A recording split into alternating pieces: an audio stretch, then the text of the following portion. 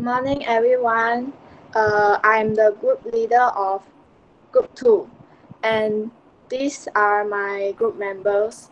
They are Dong Li Jie, Eliza Lin Jing Yi, Hong Qi Xing, and Joel Su Nen Chi.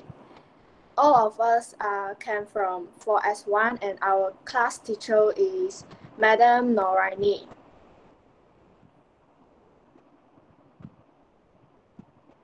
This is our content. Our content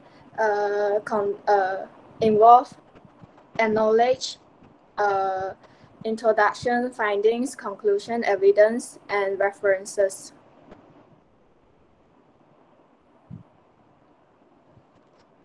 Okay, I would like to express my deeper appreciation to all those who provided me with the possibility of completing this report.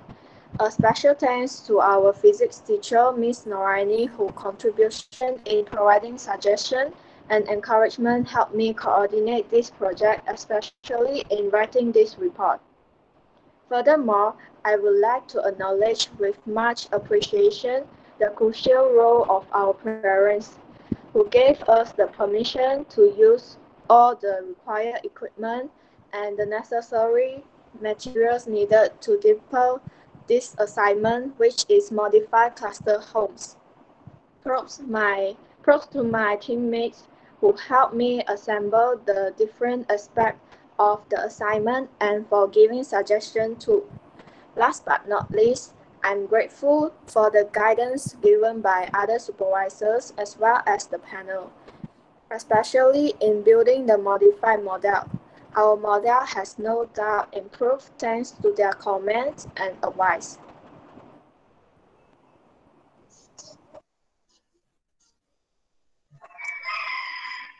Come to introduction. Overheating is the main problem of climatic design in warm and humid climates. Compared to hot, dry area with high temperature, warm and humid climate has high relative humidity and small diurnal temperature difference caused to this problem. Solar energy absorbed by the building envelope and penetrates through opening raise the indoor air temperature. As its materials had different material property add alongside heat from solar energy called as thermal conductivity. Heat in a building skin originates by three mechanisms: external heat, internal heat, and ventilation. Solar radiation straight on building envelope generates external heat gains either through opaque or transparent materials such as windows and openings. Excessive heat in buildings causes discomfort to the occupants in tropical climate. Tropical rainforest climate receive higher solar radiation and terrestrial radiation reaching the building envelopes contributes to this problem. The design of the building should be more concerned on reducing this heat. There are four classical thermal environmental parameters to predict human thermal sensation: humidity, air temperature, air velocity, and mean radiant temperature. Measuring these parameters help to identify the thermal sensation and variation of building design made to improve the indoor thermal environment. This is important to create comfortable and healthy indoor environment, which is one of the criteria considered in sustainable building assessment tools.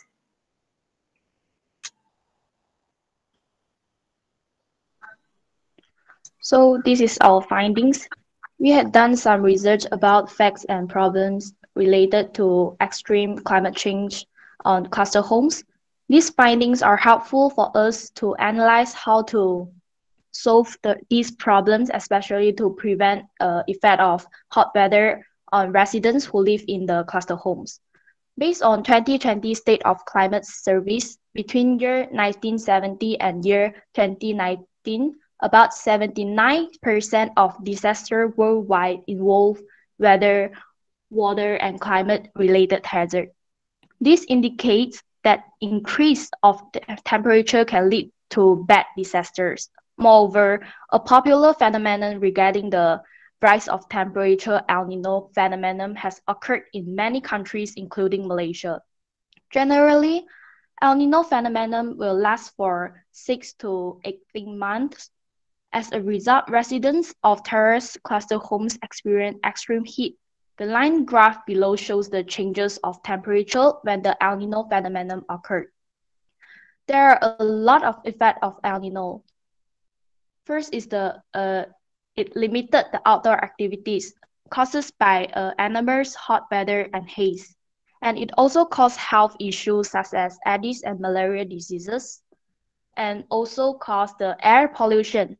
Dry and hot conditions lead to forest burning and cause haze. Obviously, the temperature rises very much compared to the normal day.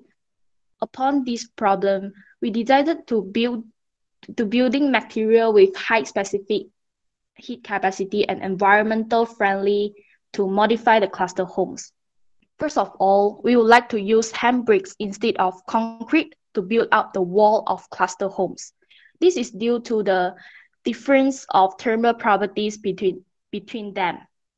The bar chart below shows that hand bricks have higher specific heat capacity than concrete, that is 1,600 joule per Celsius per kilogram to 1,000 joule per Celsius per kilogram.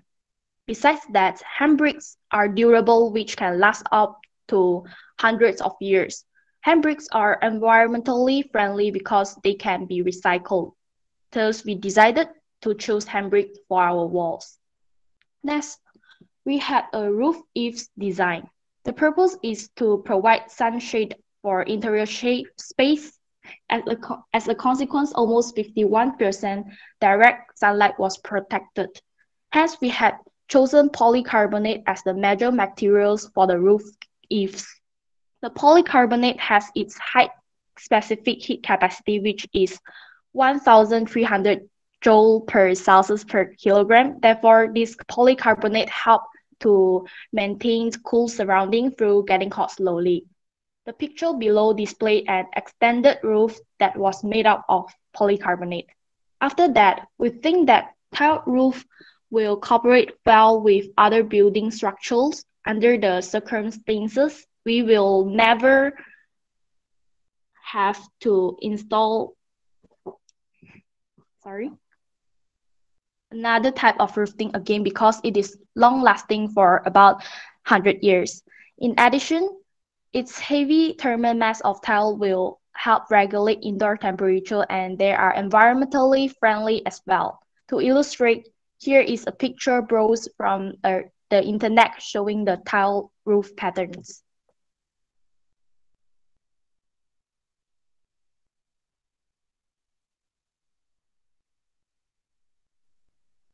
Meanwhile, we would like to choose rubble tiles for installation of the floor. Rubble flooring is necessary for many purposes such as reducing vibration and shock absorption.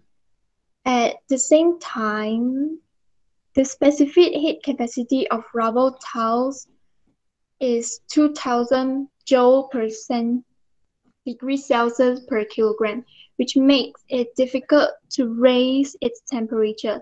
So we can reduce the effect of heat on the cluster homes. Then for all of the windows in cluster homes, we would like to use tinted glass. Tinted glass, also known as heat-absorbing glass, is made by adding color pigments to raw materials in the float process. Commonly, the color would be gray, dark gray, green, or blue. As the glass gets denser, the amount of light transmittance reduces. In addition, we were inspired by the water sprinkler system. Therefore, we decided to install an automatic sprinkler on the roof to achieve the cooling effect. The water will be pumped out when the surroundings are too hot or during afternoon. As a result, Most of the heat can be absorbed by the water without raising much temperature because of the high specific heat capacity of water that is 4,200 joule per degree Celsius per kilogram. Besides that, we would like to generate greenery ideas. In order to save space, we decided to plant a banana tree in the backyard of each house. As the plants carry out the evaporation process, the surroundings temperature would be reduced. Furthermore, we also install windmills in front of the houses for ventilation purposes. This is the estimation of the expenses. Handbrake, 108 ringgit per meter square; polycarbonate, 13 ringgit per kilogram; rubber tiles, 20 ringgit per pieces; roof tiles, 400 per meter square; tinted glass, 65 ringgit per 500 to 1,000 meter squares. Total is around 4,300 ringgit. To sum up these ideas, we had planned to build up a model of modified cluster homes. We used materials like cardboards, color papers, and mounting boards to illustrate our opinions. These materials have been gathered by our teammates.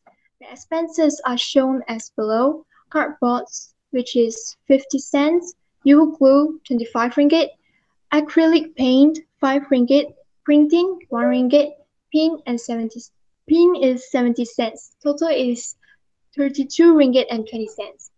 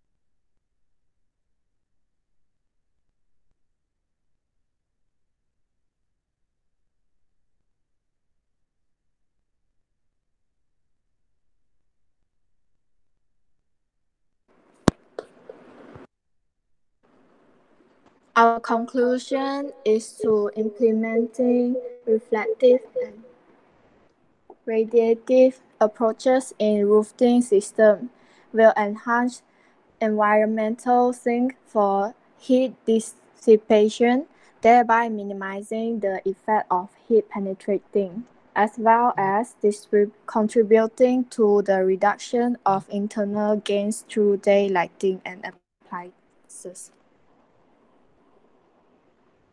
However, their efficiency depends on the building type, the occupancy patterns, and climatic boundaries. For example, air temperature, relevant humidity, velocity, and direction of wind, which differs from day to day. Therefore, the effectively improve heat rejection from buildings by natural means, the physical characteristic of the building should be sufficiently understood by the designer. Moreover, selecting an inappropriate technique may result in an unpleasant indoor environment. If these approaches could be effectively applied in the design and construction process of a building, the sustainability would be implemented. Okay, after gathering the materials needed, we started to build out the model based on our design. We used about 3 days to complete our work. On the first day, we set up the foundation of the cluster homes and the wall. The next day, we continued to doing to do the unfinished foundation and then prepare some handmade furniture for the third day. While the last day, we decorated all the details of interior design and roofing. Finally, we painted the roof and the model was done. This is our model. Now just now Li Jie was showing the model, but the camera cannot turn, so she can only show us like this lah.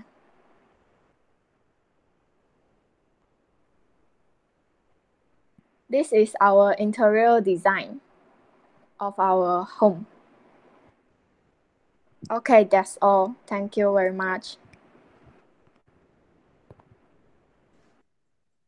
Okay, thank you, Group 2. Okay, very good.